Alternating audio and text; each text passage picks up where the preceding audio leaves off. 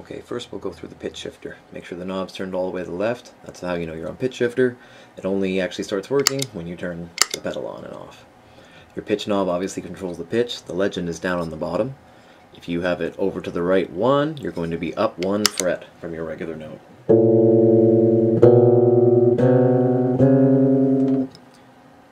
Next one should be 2 frets. So you're up a tone. Then we're up 5 frets, so a 4th. Here's one that cool feature of it too. We can play chords. So here's a C power chord.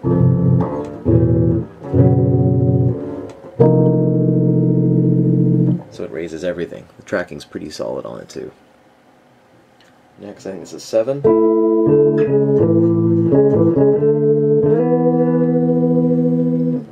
So that should be your perfect 5th. Now this should be an octave.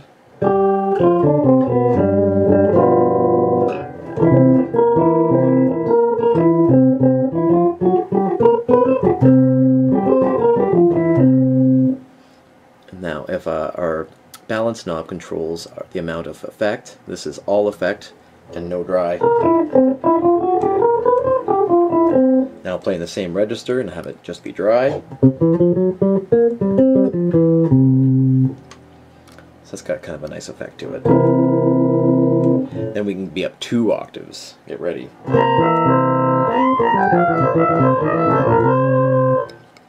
Give that a all wet signal. Obviously you can hear it picks up the overtones and things like that. It's not very friendly that way. Kind of gives it a really nice steel drum effect. And of course we can go the opposite way and go lower. Have it sound just as awful like that.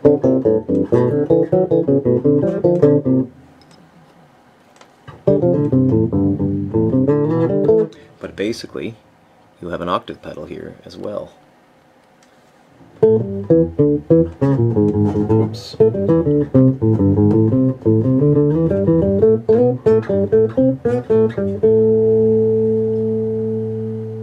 Make that a bit wetter.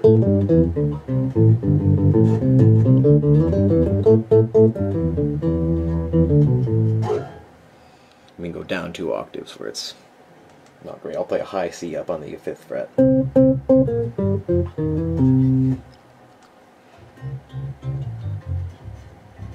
It's pretty much not audible when you start to get really low.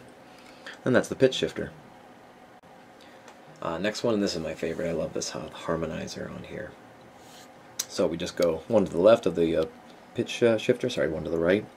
And same kind of deal. The pitch here controls our what our harmony level is. So of course we got a basic 3rd, a perfect 4th, a 5th, 6th, and then we have 1 octave and 2 octaves. So it does offer some of this similar features to the pitch shifter. These ones are a little bit smoother, I think. Same deal, you guys just got to turn it on to have it be on. If you want just neutral, turn it off. The blend knob does the exact same thing. Speed knob's not doing anything. Now this one finally comes into play here. This is our key. So we choose the key in which we're playing. So we have to keep it in 1 key, and any accidentals are going to sound pretty bad. They're going to sound out of place because it won't know the note to harmonize with. So I'll do C major, A minor, of course, because that's a nice easy one. And I've just got my blend set at neutral here, so it's going to be a nice combination of the two.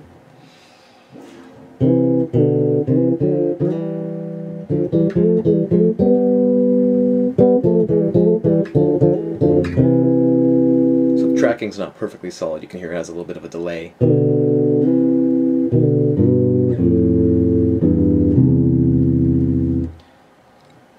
There we are, going in 4ths.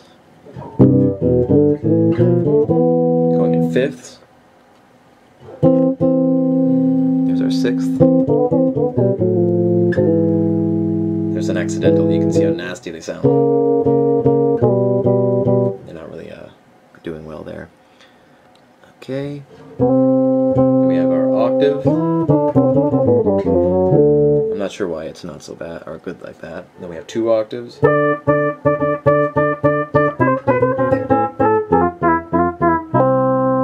See, the tracking isn't great, and if your intonation isn't pretty much spot on, it's not going to be solid. You're going to hear the dissonance.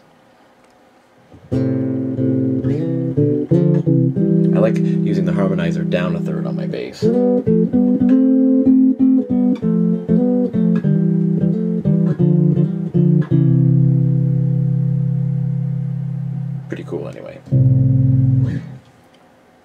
And that's basically the same thing, otherwise you just change your keys depending on which one you're playing in. Alright, next we'll go through the detune effect. This one's one of my favorites because it's kind of like a chorus-y effect, but not quite chorus and not quite tremolo. It's really nice. So we make sure we're got the knob here to detune. Now finally this outer knob will do something. This will control the delay time, so it's just until that effect kicks in. So it can bring the detune effect in just slightly after you've played the chord or note. And then the pitch controls the cents, so it's 5 cents, 10, 20, 30, and then it goes to 100, I think. It goes pretty much exponentially. So you won't notice much of a difference here. I've got the effects blend just at neutral here, 50-50. You won't notice too much of a difference with that.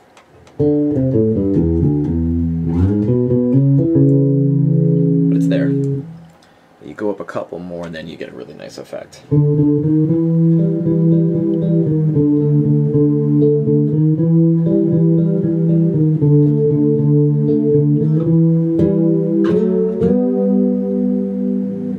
Of course it works when you're going down too. You can hear it worked with chords. This is another one of those effects that works with chords.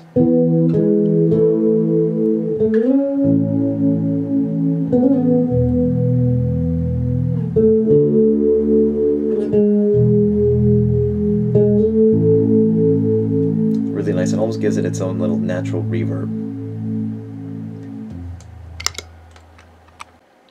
Next we'll go through the T-arm setting. This is great, especially when you're playing bass, because you don't usually have a whammy bar on your bass, and it gives you that same kind of effect. So we make sure that we're over at the T-arm with our mode. Our pitch is going to choose how far we choose to dump it, up or down. The speed knob will choose, of course, how fast it will go from the original note to the new note. So I'm going to have that about neutral, and this becomes kind of our volume knob, so I'll keep that just at neutral as well. So here you'll just see it, you hear it just go up just a little bit. But it's really cool if you set it up an octave. The sound lasts for as long as you're holding the pedal. When you let go, it drops back down. See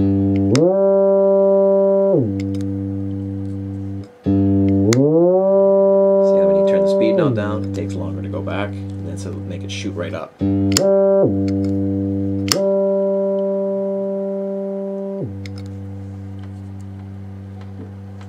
Now this one's especially cool, the expression pedal, because it controls, just like a whammy pedal almost, just controls the pitch going up and down as you go.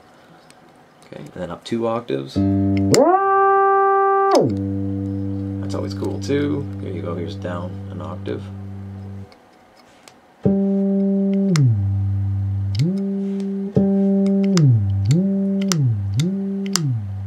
As long as the note's being sustained, it'll work.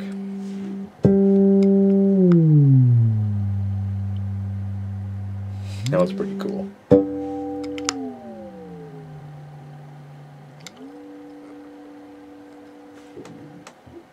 Alright. Next we'll go over the flutter, which is pretty much the same as the T-arm, but instead of just dumping it one way or another, it's going to go up and down. It's going to waver that way.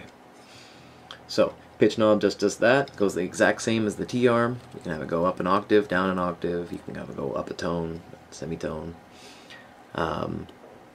This is going to be our effect blend. This is the speed at which it'll go.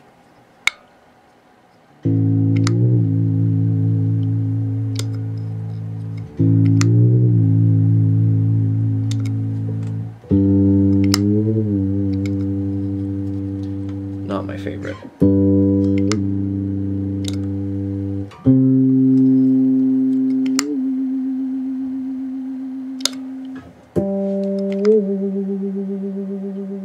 Choose how far up it'll go,